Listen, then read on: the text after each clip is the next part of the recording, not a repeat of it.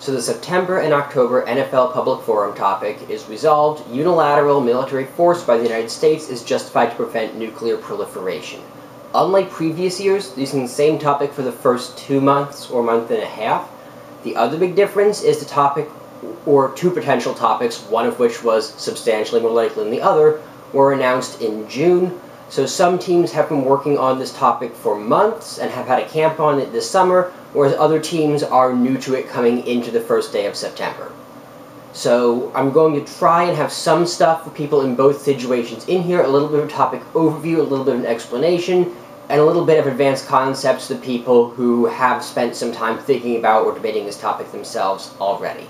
So let's start out with the wording, move on to some overlap with other concepts, other topics, other events, and then move on from there into talking about specific arguments and plans for either side. So, again, unilateral military force by the United States is justified to prevent nuclear proliferation. Unilateral is used as an opposite of multilateral or bilateral, so acting on its own. Literally taken, the U.S. almost never takes a unilateral action.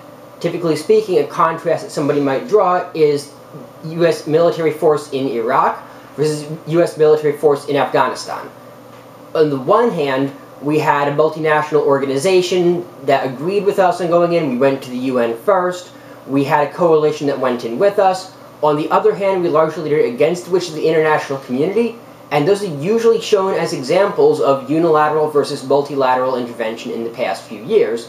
The trouble is, both of those are technically multilateral, because even in Iraq, we had about 20 other countries in there involved in different ways, even if we sometimes forgot Poland. But it's very rare for us to think it's totally unilateral.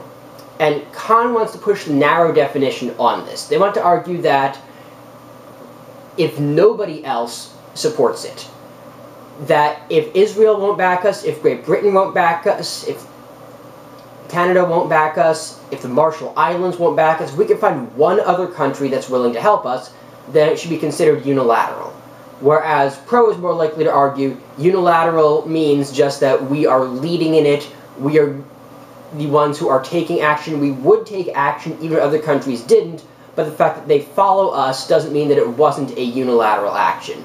So for instance, if we act despite the disapproval of the UN Security Council, or we act and a couple countries follow us, but they only followed because we acted, and we would have acted even if they weren't following, then in that case that would still count as unilateral under Pro's more broad, more permissive definition.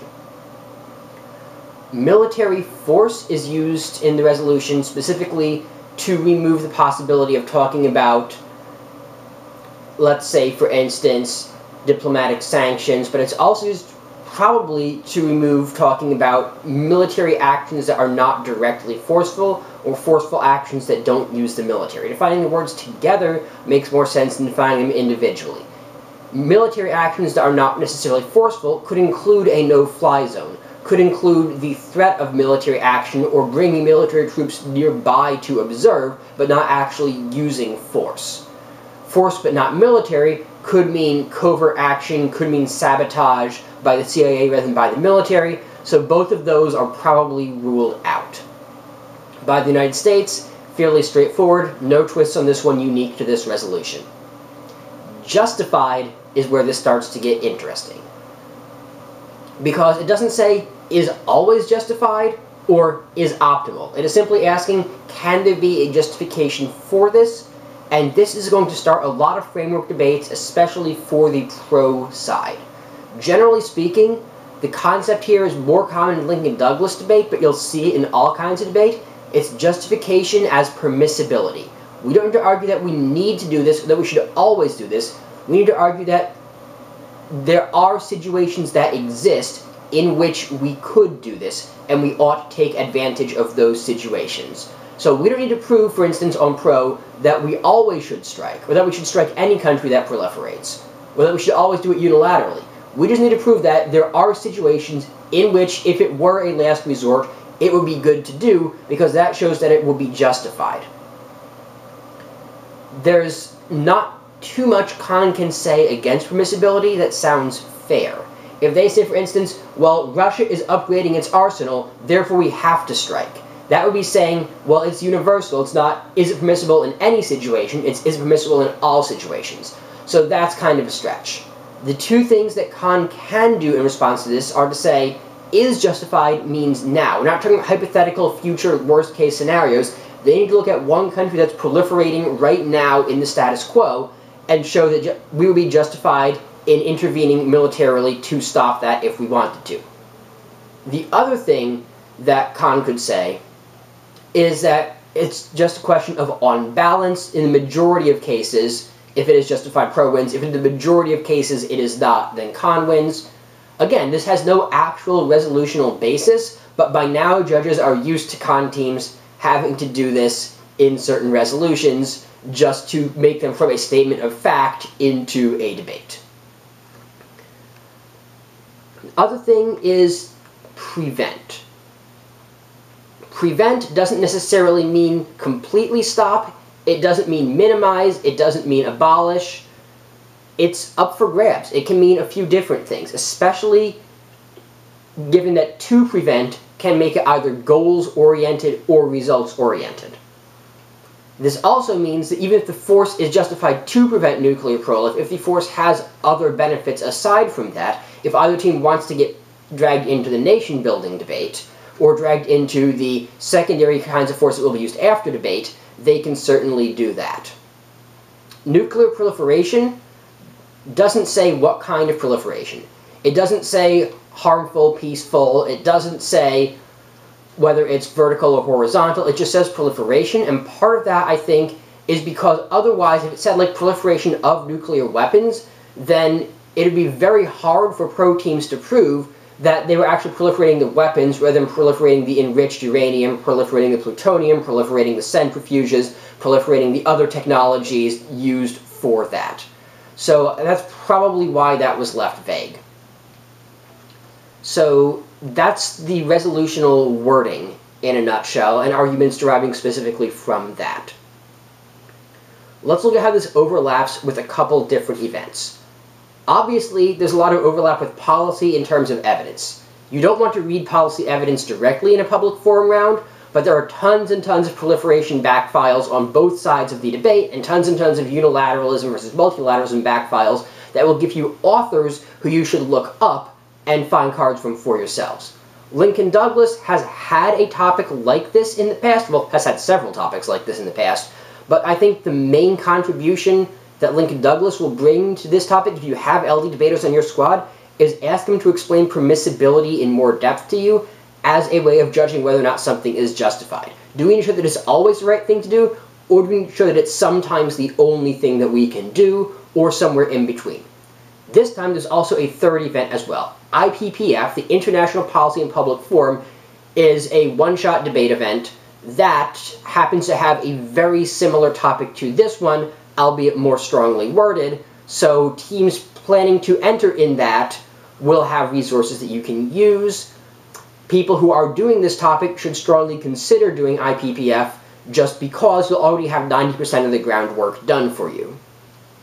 Okay, so because Pro is talking about permissibility in a lot of rounds on this, they're not arguing that it's always necessary that we have to strike every country that wants to either modernize, expand, or revise its nuclear program. Then they're going to be talking more in terms of specific scenarios where it would be justified rather than broad contentions. Because broad contentions tend to be more Khan's home court advantage on this topic. For instance, Pro is probably not going to argue that multilateralism is bad and unilateralism is awesome that many rounds. There'll be some teams that do it, but most will argue that multilateralism is a luxury we can't afford, and that sometimes we need to act unilaterally, rather than that it would be worse if we had the option of acting multilaterally, that we took that option. Similarly, they're probably not going to argue that nuclear power or nuclear technology is always bad, or even that countries having nuclear weapons is always bad. They're going to argue that there are specific situations in which countries should not have them because they are unstable, because the governments of those countries are at risk, or because they might give those weapons to terrorists. So generally speaking, Pro is looking for a broad framework followed by scenarios which would trigger that framework. So for instance, country X might develop technology Y and give it to unstable dictator Z. Or country A might expand arsenal B and accidentally, with air quotes implied, give that technology to a terrorist group which that country happens to sponsor. So generally speaking, pro is looking for situations where this would be okay, rather than situations where this is universally the best thing to do. Con, on the other hand, has multiple contentions that can undermine that on any level. They can say, for instance, it's not justified if it has to be unilateral, it's not justified if it's unilateral force, it's not justified by the US, it's not justified because proliferation isn't bad. Whether proliferation is good or bad is an impact term debate that Con can certainly get into, but one that pro is more concerned with framework than the actual debate itself. Generally speaking, there'll be some reason at the end of a round like that why proliferation is good and why proliferation is bad. The trouble with that is that pro just needs to win that it's bad in some situations, and that in those situations we should prevent it, whereas con needs to win that it's good in all situations, or that the resolution is about all situations instead of some situations. So generally speaking, the con team is going to attack multiple places on the topic, look for weak links, and pick one of those 3 or 4 to emphasize at the end of the debate. Pro is probably going to talk about how we don't really want to do this, but there are situations in which we have to do this. Here are 3 or 4 of those situations, and if any one of those is true, you vote for us. And I think that's how a lot of high-level debates on this topic are going to play out, just because to win a direct link turn or impact turn to either side's argument from either side, you also need to win that it's universally true, rather than simply true in the majority of cases. Again, I realize this has been a very wide look at the topic, with some specific framework arguments, people who assume certain things have already been taught, and some arguments, people who are completely new to the topic, because again, people range between having heard of this topic 3 days ago to having heard about this topic 4 months ago, and having done an entire camp on this topic. So if you have more specific questions, feel free to leave a comment on here, feel free to send me a message, feel free to ask me through any other medium you have, and I'll try and do a follow-up with those specific questions. But for now, I just want to put something out there about the topic we'll be debating in the next few months. Check back in for follow-ups. Check back in the first week of October when I'll put something up on the November topic. Thank you all for listening.